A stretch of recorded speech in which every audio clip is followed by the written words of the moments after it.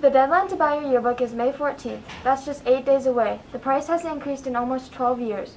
The high school book is $65 while the middle school book is $30. Go to jostens.com to order yours before you regret not buying it.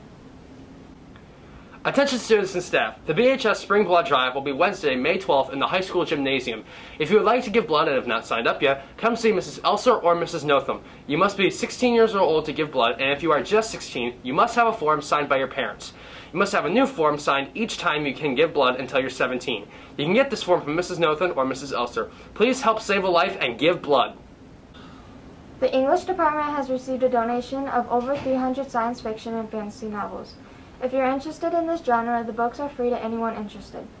Stop by to Mrs. Hoover's or Mr. Fisher's room to get a chance to look through and pick out what you would like anytime before the end of the year. Youth-led program groups will meet again this week on Thursday, May 6th during the AA classes. This will be announced in the morning on Thursday, so you'll report right away during your AA class time. We are focusing our group efforts this year on increasing mental health awareness and improving the climate of the school, where students feel safe, supported, accepted, and welcome.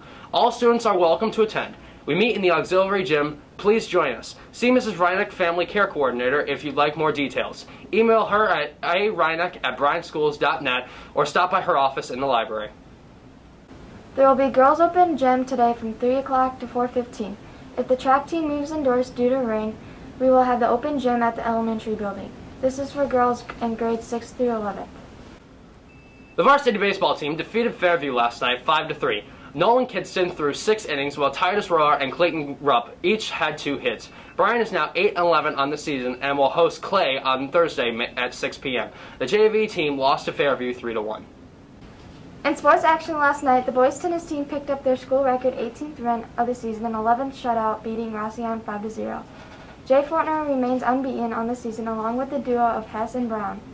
Dylan Koenig picks up his second varsity at second doubles with Craig Jackson, while Aiden Andrews and Micah McCashin won in singles. The softball team defeated Rain Trace last night 6-0. Addie Arnold went to the distance on the mound, giving up 2 hits while she also had 3 hits at the plate. The girls are now 19-1 on the season and play Thursday at home against Tenora.